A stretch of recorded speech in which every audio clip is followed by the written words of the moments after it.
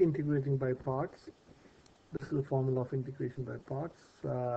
Integration of f of x times g prime x dx is f of x times g of x minus integration of f dash x times g of x dx. So this is an example. Now here, one of the problems that you can face is to select when you're integrating by parts, you'll have two functions and you have to decide which of them you're going to select as f of x and which as g dash x. So it's easy to decide whichever function is easy to integrate, you take that as g dash x. Okay, or yeah, you got two options. Either you can take f of x as x and g dash x as natural log of x. But if you take natural log of x as g dash x, you have to integrate natural log of x. Now it's not easy to integrate, or we don't have a easy formula for integration of natural log of x, whereas you can integrate x easily. So what I've done is I've swapped this over. So the reason being, I've taken g dash x or g prime as x and f of x as natural log of x.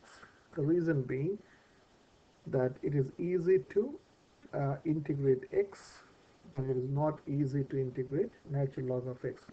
If you want to integrate natural log of x, again you have to do integrating by parts. I will make a video on how to integrate natural log of x. Again, for that you have to do integration by parts. Okay, so if f of x is natural log of x, f dash x or f prime x, or derivative of natural log of x is 1 over x, and if you integrate g prime x, you get g of x, and integration of g x is x squared over 2.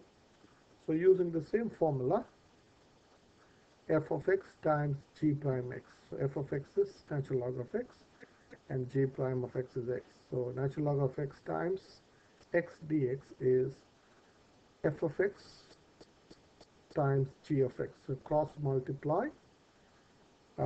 It's easy to remember this formula like this. Integrate this to integration of this times this dx is equal to the product of this two.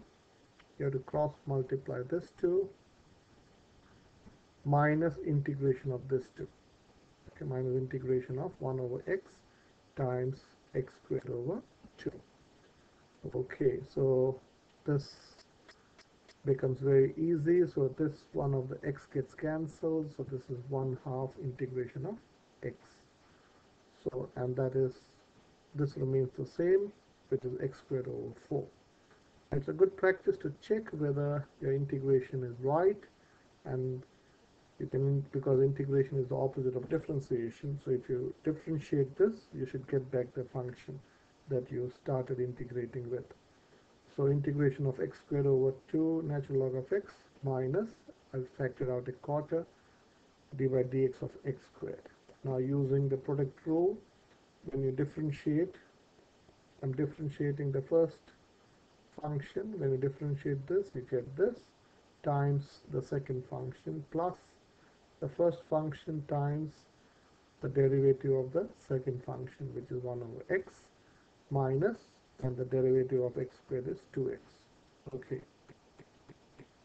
so here 2 and 2 gets cancelled, so this is x natural log of x, and this x and x gets cancelled, 2 goes in quarter 2 times, so this is x over 2 minus x over 2, this and this gets cancelled, and you're getting back the function. So you are perfectly right, and you're loving calculus.